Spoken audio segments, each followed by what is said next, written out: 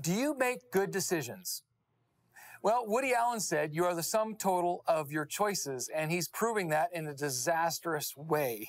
But Solomon in Proverbs 3 verses 5 and 6 says, "Trust in the Lord with all your heart, and lean not on your own understanding. In all your ways submit to him, and he will make your paths straight." So what did he mean by that? Well, he meant that good decisions are built on wisdom, God's way, and discipline, knowing what to do and having the courage to do it no matter what the cost. So he begins by saying, trust in the Lord. This is the idea that God is the source of wisdom, and the Bible gives us the path to follow. It's pretty straightforward. But he also follows that up with, and don't lean on your own understanding. Here's the reality, and science is proving this. We can't trust our ability to make good choices. There's all kinds of biases that we suffer from all the time. There's a thing called confirmation bias, which means we only seek information that confirms what we already believe to be true.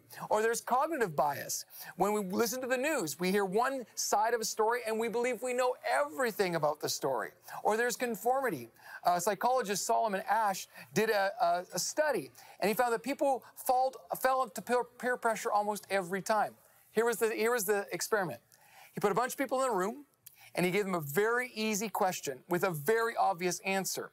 But everyone was in on the experiment except the one person being studied. And as they went around the room, everyone gave the wrong answer. When it came to the final person who was the object of the study, that person knew it wasn't the right answer, but because everyone else gave the answer, they caved into peer pressure. Here's the problem. We can't trust our own understanding. Science is proving that, and the Bible declares that. So the challenge is that we believe we are better than we are and that bad things won't happen to us. So the Bible says, listen, you cannot lean on your own understanding. Instead, in all your ways, you have to submit to God. Why? Because he will make your paths straight. So let me ask you a question. Do you walk in wisdom and in humility? You need to let go of your ego. You need to admit that you need God's direction and you need God's help. And you need to honestly approach every situation in life. This is the power of a faith-filled life. And it's also the power of a faith-filled community. So, do you make good decisions? Chances are on your own, like me, probably not.